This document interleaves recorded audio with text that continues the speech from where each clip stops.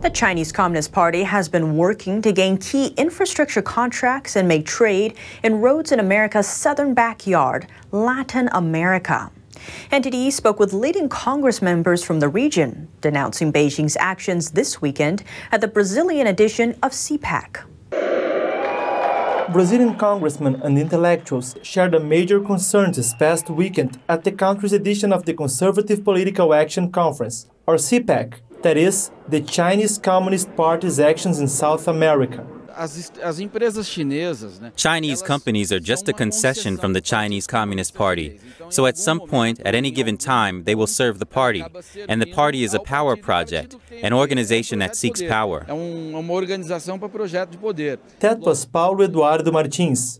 He's a leading conservative representative running for Brazil's Senate this year with the blessing of President Jair Bolsonaro. China is Brazil's largest trading partner, accounting for about 1/3 of its exports. The South American country has been a traditional U.S. ally since World War II. It's also one of a handful of nations in the region, where Beijing has replaced Washington as the leading foreign player over the last 2 decades. And China's interests might extend beyond commerce, even playing a role in U.S. homeland security. Former U.S. Southern Command Chief Admiral Craig Fowler said in a congressional hearing China was looking to use infrastructure to project its own military power in our hemisphere. Here's what a Brazilian congressman had to say.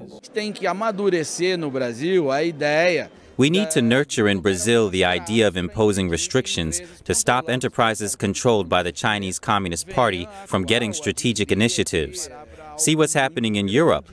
We need to prepare for something very big and dangerous that might come over the world.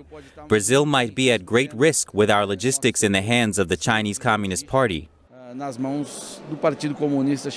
NTD also spoke with Rafael Fontana. He's the former PR director of Huawei in Brazil. The Chinese telecom giant is considered a national security threat by the U.S. Federal Communications Commission.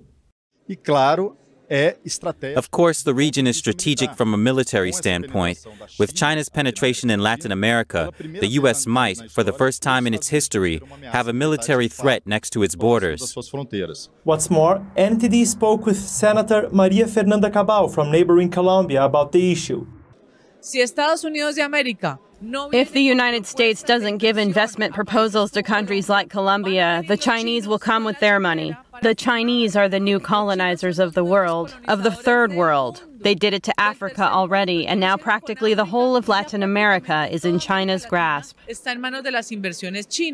Also on the event's guest list, the Brazilian president's son, Congressman Eduardo Bolsonaro. Upon hearing about the Chinese Communist Party's religious persecution, he took a stance condemning atrocities against the peaceful meditation practice Falun Dafa, targeted in China since 1999.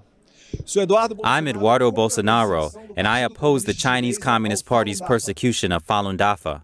Javier Milei, a representative and presidential candidate from Argentina, added, Before I got elected, I said I wouldn't trade with assassin regimes. I'll never push for relations with China while China remains communist and doesn't respect its citizens' freedoms.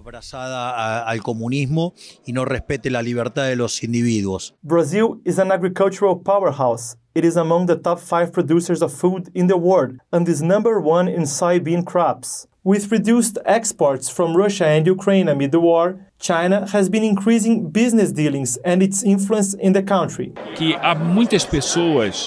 In Brazil, too many people linked to agribusiness don't notice that China is making inroads in that industry, an industry it needs. It needs food. And bit by bit they are infiltrating the food business to, at some point, strike it from within.